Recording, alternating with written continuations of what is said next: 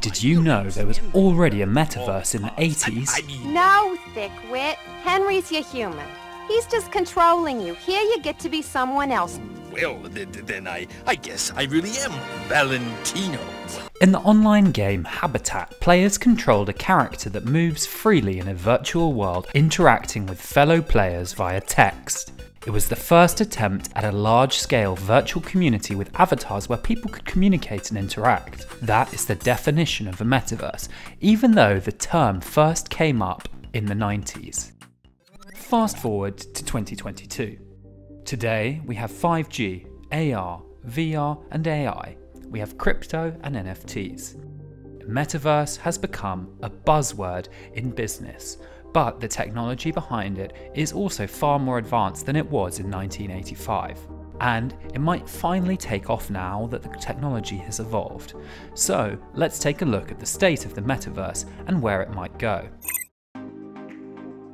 Even though Mark Zuckerberg tries to make you believe that the metaverse is his product, he even renamed his entire company Meta. His metaverse is only one of many. Most of the concepts behind this idea have existed for years in the gaming world, including the idea that people will spend money on digital goods. Connecting players is an integral function of these virtual platforms, and some view the metaverse as the next stage of the internet. Think of it as an evolution of social media. Instead of streaming your favourite artist's concert by yourself, you can go online with a friend to experience the concert in a virtual venue, or go online shopping together as avatars. Everything from home with VR or AR glasses. The augmented metaverse will replace the current ecosystem of phones and tablets that we use today for accessing information.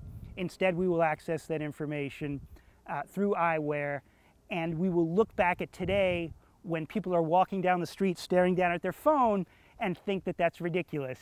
and when instead it will just be around us, and it will not, it will feel natural, and it will feel immersive, and it will feel intuitive. Why should I get into the metaverse? There's already money to be made. It will facilitate a lot of economic activity. Many people are going to make money in the metaverse building virtual goods and facilitating the uses of virtual goods and providing services within these virtual spaces. Any type of activity that we might do in media now, we'll be able to do in the metaverse in a more immersive way. The global revenue potential of all metaverses was already estimated at about 500 billion in 2020 and could approach 800 billion in 2024. Facebook, Meta, announced they'll create 10,000 jobs in Europe alone with their metaverse. But not only will there be a demand for people that build the digital worlds, the metaverse will also need people who work in the casinos, concert venues, or shopping malls of the virtual worlds.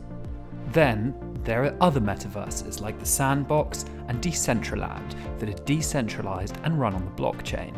No big companies own them, meaning users own the unique content they create there themselves. Users can buy land or other digital assets with cryptocurrency and own it as NFTs, non-fungible tokens. They can develop their land with buildings or attractions, sell it or rent it out. They can charge for experiences like concerts or shows. Celebrities like Snoop Dogg and Paris Hilton, as well as some brands, have already hopped on the metaverse bandwagon. In the online game Roblox, Paris Hilton sells virtual clothing and virtual jet ski rides on her personal island for a fee. Sports brand Adidas sold out 30,000 NFTs of virtual wearables for avatars used in the Sandbox. You can connect with other people. The pandemic has left a void which more and more people are trying to fill by moving into virtual worlds. The metaverse claims it can bring people together. Strangers from all over the world can connect to talk about all the things they like, and work communication could be more natural than with video conferences. With your avatar, you can directly gaze at the person you're talking to. The metaverse could therefore be the evolution of social media, a more immersive and interactive form. You can do things you cannot do in the real world. When asked what people would do in the metaverse which they would not do in the real world, The most common answer was extreme sports. Others said they would like to alter their consciousness with the help of VR instead of taking drugs or drinking alcohol. Imagine having a digital trip without a hangover. Anything is possible in the metaverse. You can bungee jump, you can own a yacht or a spaceship, you can be a spy or an alien, you can even get baptized in the metaverse. But what about the dangers? With new technology, obviously comes new risk. The platform providers will target us with virtual humans that are controlled by AI algorithms. I would call them agenda-driven AI agents that are going to engage you in conversation with the goal of selling you something or convincing you of something. And so in this future metaverse, we could find ourselves talking to people who we think might just be other users and not realize, no, this is an AI agent that was programmed to try to sell me something or to convince me of a political view. Privacy abuse, misinformation, NFT fraud, addiction, identity theft, cybercrime, lack of equal opportunity and access, the list of the dangers the metaverse entails is never ending. In the years to come, it has to be ensured the mistakes of the past are not repeated and the metaverse does not end up being controlled by a handful of companies. That seems to be a long shot. Looking at you, Meta. Regulations are needed to protect consumers in order to build a metaverse they can trust. We're still in the early stages of the metaverse, and it's unclear where this is heading. Corporate-controlled VR worlds or user-owned crypto universes.